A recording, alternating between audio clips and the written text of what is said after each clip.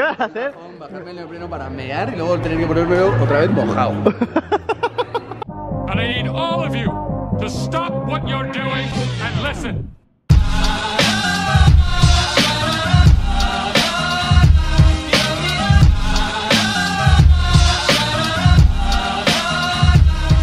Hola chicos, chicas, gente de toda raza, sexo y condición. Bienvenidos al maravilloso mundo de YouTube y de mi canal. Vale, si bien es cierto, la semana pasada creo que puse un vídeo, bueno, sí, la semana pasada ya, o esta semana, puse un vídeo sobre un curso que me saqué, vale, pues ahora es un cambio radical, simplemente que yo conforme voy haciendo cosillas y tal, pues también me gusta compartirlo con vosotros, ¿no? Pues ahora vamos a volver un poquito a lo que viene a ser a las andadas, es decir, vamos a Crossfit puro y duro, vamos a mi box, que ya lo habéis visto 100 millones de veces.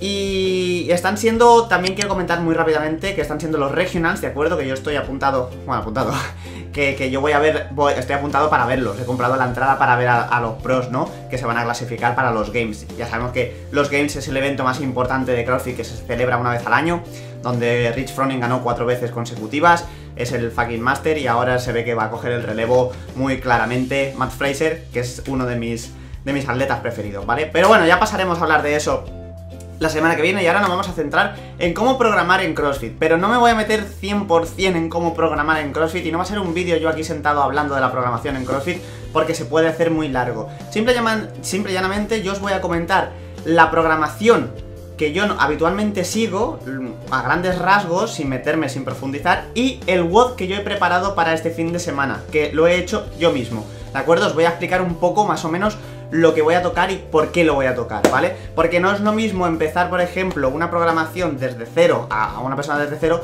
que a una persona intermedia, que a una persona ya que vaya incluso a competir o esté compitiendo o sea más asiduo a hacer CrossFit, ¿vale? Pero bueno, el caso es que normalmente, y esto quiero hacer incisión en esto, se hacen los wods, o se intentan hacer, para la gente que es mejor del box.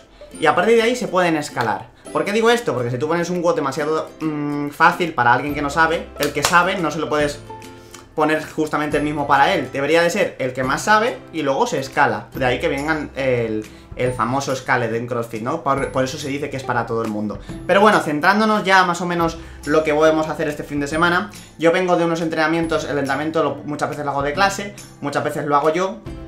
Y también lo saco de páginas web tales como puede ser Invictus o Comtrain, ¿vale? El tío Bergeron, ¿no? Bergeron, que no lleva acento, yo siempre le pongo acento porque como se nota que soy español, ¿vale? Sobre todo acabada en on. Pero bueno, el caso es que esta vez lo he hecho yo, ¿vale? Vamos a hacerlo con unos amigos y he preparado un par de WODs, ¿de acuerdo? He preparado un WOD bastante cortito, ¿de acuerdo? El WOD número 1, que es el que vamos a hacer. Esto ya directamente están aquí puestos los WODs. No he hablado del calentamiento, no he hablado de técnica de barra o técnica de power clean o lo que vayamos a hacer, pero también entraría dentro, simplemente para que no se haga tan largo, ¿vale? En el WOD número 1 yo he puesto, por ejemplo, 3 rondas for time, 3 RFTs round for time, ¿de acuerdo? Que son, vienen a ser 15 pesos muertos con 100 kilos, 15 box jumps y 15 calorías de assault bike. 3 veces. Es decir, yo lo he hecho de tal forma, por ejemplo, el peso muerto, justo cuando tú acabas el peso muerto y te pones con el box jump, tú ya llevas la pierna prefatigada del peso muerto, sobre todo el culete, y se te va a poner ahí que te va a arder. Justo cuando tú acabas el box jump, te metes con la assault bike, que lo que hace es subirte incluso más las pulsaciones, las piernas te las carga más.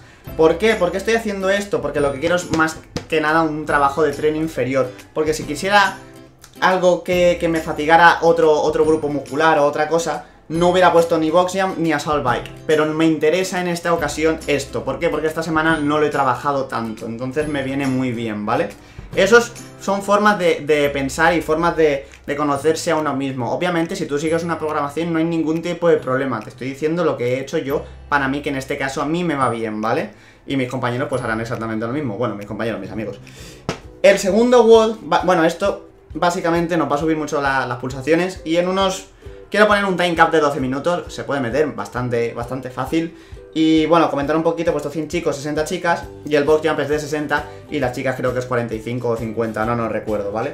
El segundo WOD, no sé si se verá, sí que se ve, También es un for time, pero este ya se va más largo, este ya es bastante más tocho, ¿no? Los sábados normalmente suelo hacer algo que me ocupe más tiempo, ¿vale? Simple y llanamente porque también voy más relajado. O sea, voy más fatigado de toda la semana, depende de si es una semana de carga o de descarga. Pero normalmente el sábado tengo un poquito más de tiempo y estoy con mis colegas y tal. Entonces lo hacemos de forma más amena, ¿no? Más distraído y que sea un WOD más largo entre todos. Vale, pues for time he puesto, esto es importante que quería hacer aquí un inciso. Hemos puesto 20, 40, 20, 30, 20, 20, 20, 10. Y aquí estamos donde estoy poniendo los puntitos en negro. Estamos tocando tema de barra, todos barra, es PS es Power Snatch. Power Snatch con 40 kilos y 25 las chicas. Luego pasamos los otros 20 por tocar todas las barras, thrusters, y aumentamos, ¿vale? Subimos peso, 50 y 35.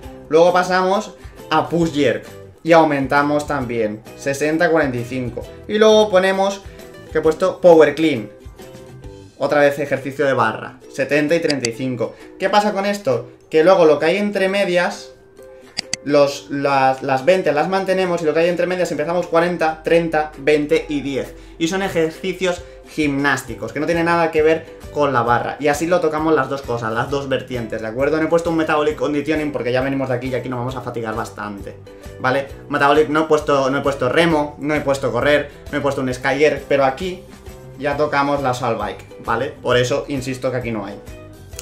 Y de gimnásticos pues tenemos varios movimientos. He puesto double unders, que son saltos dobles, si no se puede hacer pues se harían 80 simples. 80 simples, ¿vale? Quien no sepa, por ejemplo, el doble, ¿no? Que se suele hacer. Luego hemos puesto 30 burpees, ¿de acuerdo? Over the row, bueno, over the row no, over the bar, que no puedo escribir del revés, pero bueno, over the bar, saltando la barra, tenemos la barra de sobra. Luego hemos puesto chest to bar, ¿vale? Movimiento gimnástico también muy importante, dominadas al pecho. Y luego hemos puesto, que yo he puesto aquí, strict handstand push-ups, es decir, la podemos hacer con keeping, pero haciendo las estrictas nos costaría más y solo son 10, ¿de acuerdo? Entonces vamos bajando el número de repeticiones de los gimnásticos a medida que mantenemos los números de repeticiones de powerlifting, ¿no? O de weightlifting, mejor dicho, y subimos el peso. Es un WOD que está bastante guay, que estaba ahí pensándolo y tal, y me ha salido esto, y creo que los dos WOD nos van a dar... se nos va a ir bastante tiempo porque, insisto, tenemos que calentar. Luego aquí no es llegar y ponerte el peso directamente. Tenemos que perder tiempo subiendo los pesos. Entonces va a ser algo que no nos va a costar 5 minutos hacer. Ni mucho lejos. Ni de lejos, ni mucho lejos, digo yo. Este sí que es verdad que es más corto, este es más largo y luego faltan los estiramientos, etcétera, ¿no? Así que básicamente esto es la programación que he hecho para este fin de semana, que vosotros supongo que ya lo veréis en vídeo, no sé cuándo lo veréis, pero lo veréis. Y básicamente en futuros vídeos sí que quiero hacer más que nada cómo sigo yo la programación, cómo la hago y realmente lo que pienso y dejo de pensar. Esto han sido grandes pinceladas, ¿vale? Así que nada, os dejo el vídeo, nos vamos para el box y bueno, que continúa el vídeo. Venga, hasta ahora. Chavales, pues ya está, ya es fin de semana, nos vamos para el box. A veréis qué garaje más bonito, más chulo me han dejado. Es que siempre grabo en el ascensor, así que ahora lo veis. Qué chulo, parece otro de todo. Mira qué guay. Todo ahí pintaico. Ahí está.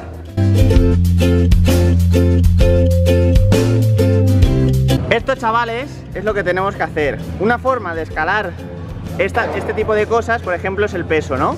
Si alguien no puede con los 100 o con los 60 en caso de las chicas, pues como en este caso, mis compis que se van a poner 70 y 50, pero menos y 50. Y otra cosa para escalar, que esto es importante, por ejemplo, no puedo hacer box jump porque tiene una lesión. Ven, Carmen.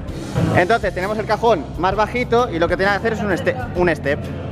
Sube y lo baja, sin tener tanta repercusión en la rodilla y sin tener que saltar.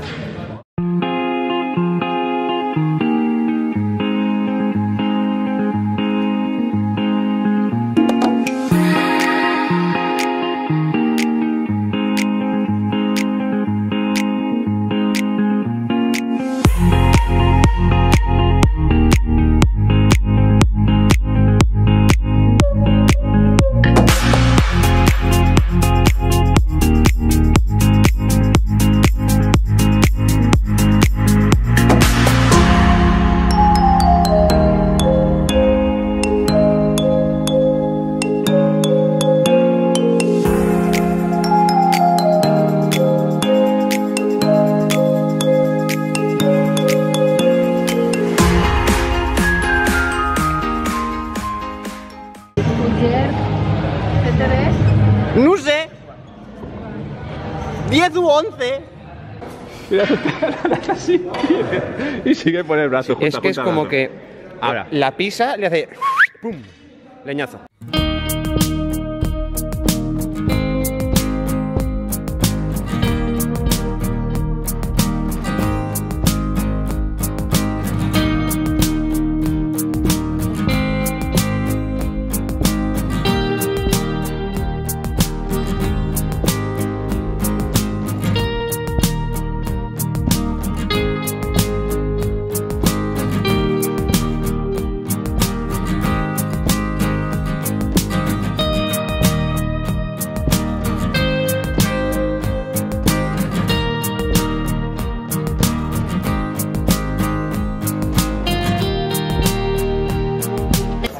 Suscríbete al canal, dale like y compartir.